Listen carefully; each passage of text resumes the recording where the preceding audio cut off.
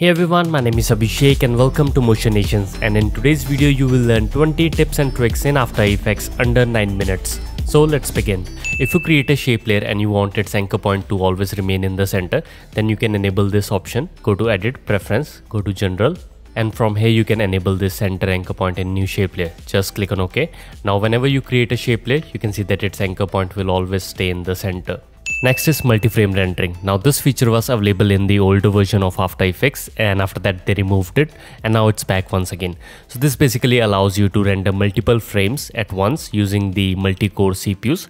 So in order to enable this setting, you can go to Edit, Preferences, Memory and Performance, and from here you can enable multi-frame rendering, and this will increase your rendering speed a lot. Now the latest version of After Effects comes with a very cool feature which allows you to see the render time of each layer. So you can enable it by simply right clicking under columns. From here you can enable render time, and you can see that it will give you the time that each layer is taking to render it out.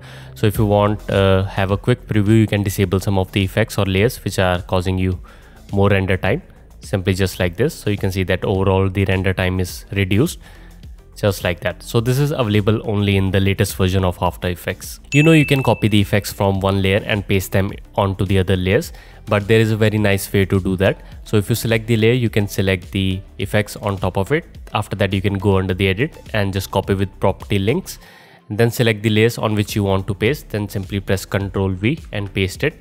Now you can see that you can control all these parameters from the main layer, and you can change the color or whatever properties you have, just like this. So this is a very nice feature if you want to link multiple properties. Sometimes you have an animation and you want to move it and change its position, but you can see that if I move it, it will break all the animation sequence, and there is a very nice way to do that. So you can create a new null object, go to Layer, New, Null Object.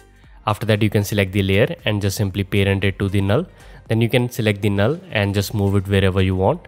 And you can see that without changing the animation, we have moved our object. You can do any kind of transformation on it. After that you can just simply delete the null. And now you can see that the position has been changed. Now we all are familiar with the very powerful expression called the wiggle. So you can apply it on any property. Just simply type wiggle, and you have to provide two parameters. You can just add 2,100. So you can see that now our object is wiggling at 2 wiggles per second for about 100 pixels. And you will notice that it's very hard to control it, but there is a very nice technique that you can use. So just simply select the layer and just search for slider control. Just drag it onto this layer and just duplicate it. After that you can go under the wiggle expression and then just simply highlight the first parameter and pick whip the first slider, and do the same thing with the second one. Highlight the second one and just pick whip the second slider.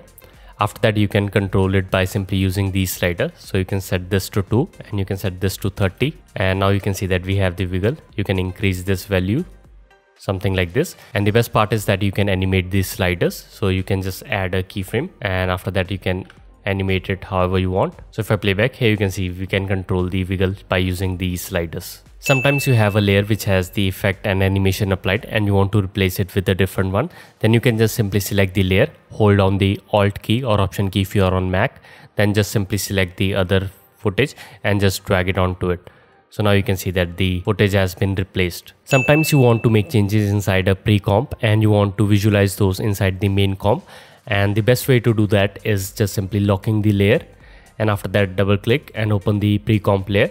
Then you can just move it to the side and just open the main layer in the next comp. Now you can easily move these points and you can see the updates in real time, just like this. Sometimes you want to crop a composition to a particular region, then you can select this option, and after that just simply highlight the area you want to crop, then go to composition, and from here select crop comp to region of interest, and you can see that now it has cropped our composition according to that. If your After Effects is running slow and sometimes during the preview you see some glitches, then you can fix that by simply going to Edit, under the Purge, and just click on Purge all memory and disk. So this will remove all the garbage data. Just click on OK, and it will make your After Effects much faster. If you have a layer and you want to make it faster or slower, then you can just simply right click under the time. You can choose the time stretch option, or you can just simply right click under the columns. You can enable the stretch option. From here you can directly stretch your layer to however you want. You can make it faster or slower It's completely up to you. If you want to create a basic typewriting effect, then just simply select the text layer, and under the presets panel, just simply search for typewriter and drag the animation preset onto layer.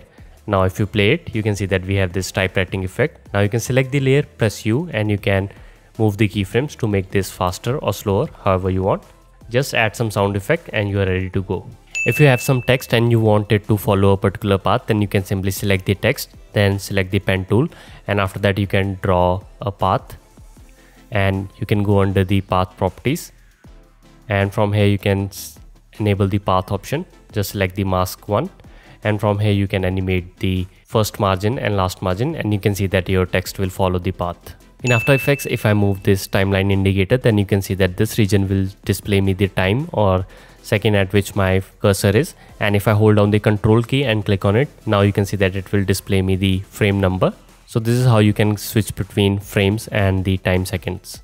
If you have a shape layer, then you can select it and you can choose between different fill options by simply clicking on this fill button, and from here you can switch between them, or you can use the shortcut by simply selecting the layer, hold on the Alt key, and then just simply click on it, and you can see that it will cycle through all these different modes. After Effects has a very powerful way in which you can customize the look of a layer using the layer styles. So you can select the layer, right click, under the layer style you can see we have these bunch of different options, so you can use any of these, and after that you can play around with these settings and you can get some really nice different results.